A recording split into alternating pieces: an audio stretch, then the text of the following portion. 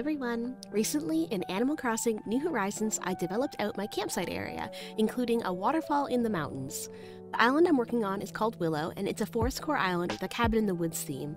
The goal of my island is to create natural-looking forest trails with slightly more developed areas where my villagers built their cabins.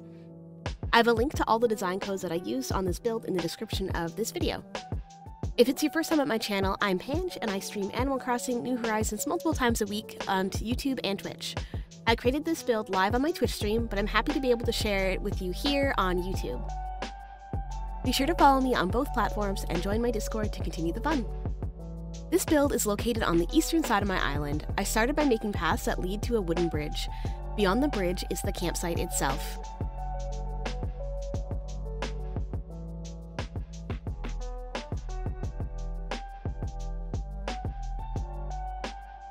Directly behind the campsite, I placed these cave items. They were recently added to the New Horizons. Directly behind the campsite, I placed these cave items. The caves were recently added to New Horizons in the 2.0 update, and they're absolutely amazing. If you turn them around, they actually look like the mountainsides. That's what I'm going to be doing right here.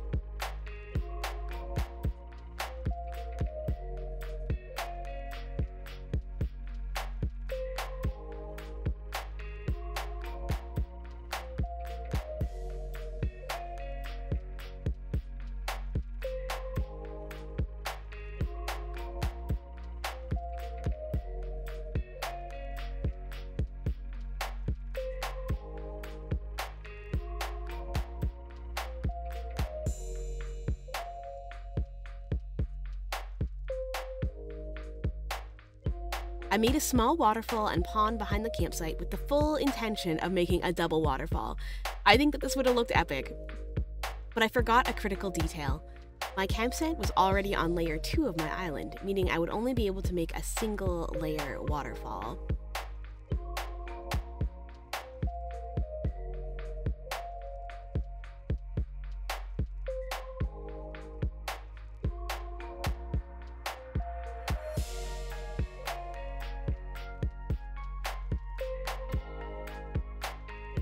Moment of silence for the double waterfall that should have been. Re-terraforming, the terraforming time.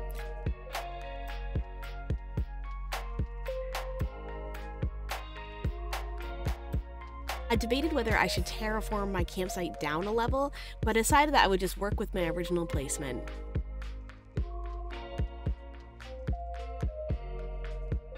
Instead of waterfalls, I decided to work with more caves and cedar trees.